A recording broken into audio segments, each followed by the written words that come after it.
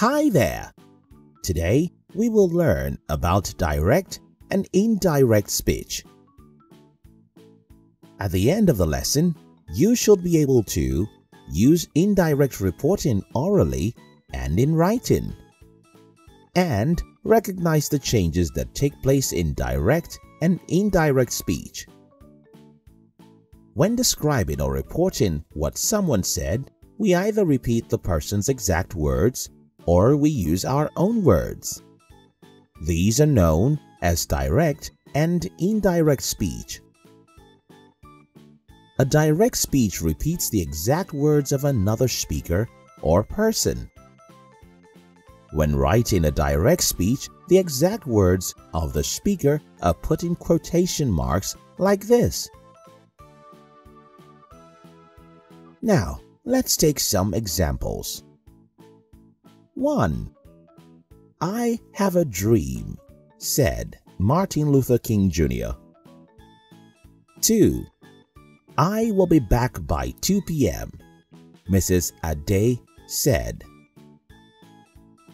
In these examples, the highlighted words are examples of direct speeches because the exact words of the speakers are inserted within quotation marks. Now, let's learn about indirect speech. An indirect speech, also called a reported speech, is a sentence where the exact words of the speaker are modified before being reported. Some examples are, Mrs. Ade says she will be back by 2 p.m. She said she had eaten her food. Now, let's see some ways we can recognize the changes that take place in direct and indirect speech. Indirect speech, written with quotation marks, are used to show the speaker's exact words. 1.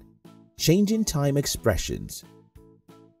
Sometimes it's necessary to change the time expressions, especially when you are speaking about the past and the time reference no longer applies. For example, direct speech.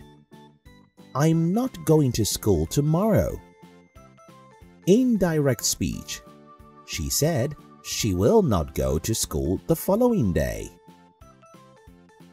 2. Questions. When you report a question, you need to change the interrogative form into an affirmative sentence. There are 2 types of questions that we can report: questions that have a yes or no response, and questions that begin with a question word like what, where, who, etc. When we report a yes or no question, we use if. For example, direct speech. Do they live here? Indirect speech. He asked me if they lived here. 3. Reporting orders and requests.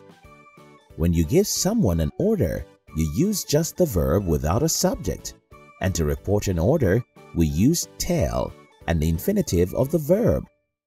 An example is direct speech. Call me back later. Indirect speech. You told me to call you back later. When making a request, you normally use words like can, could, or will to report a request. We use the verb to ask and the infinitive form of the verb. For example, direct speech. Will you have a seat? Indirect speech. He asked me to have a seat. We have come to the end of the lesson. Today, we have learned about direct and indirect speeches.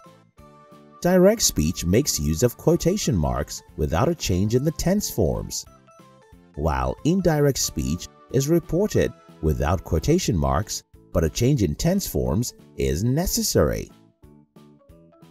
Now, it's assessment time.